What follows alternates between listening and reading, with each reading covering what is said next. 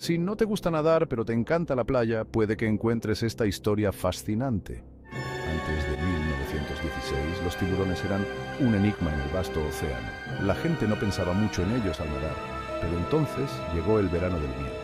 Charles Van Sant, un joven que disfrutaba de un baño, se convirtió en la primera víctima, desatando el caos y el miedo. 5 días después, otro ataque a 72 kilómetros al norte intensificó el pánico, cundió el caos.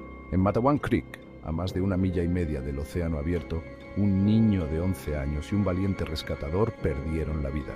En el último ataque, un adolescente resultó herido pero sobrevivió. ¿El culpable?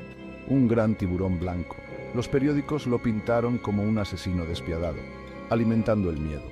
Aunque los científicos intentaron limpiar su nombre, el daño ya estaba hecho. Hasta el día de hoy, la percepción de los tiburones como peligrosos asesinos persiste. De inofensivos a aterradores, los ataques de tiburones de 1916 cambiaron para siempre nuestra percepción de estas magníficas criaturas.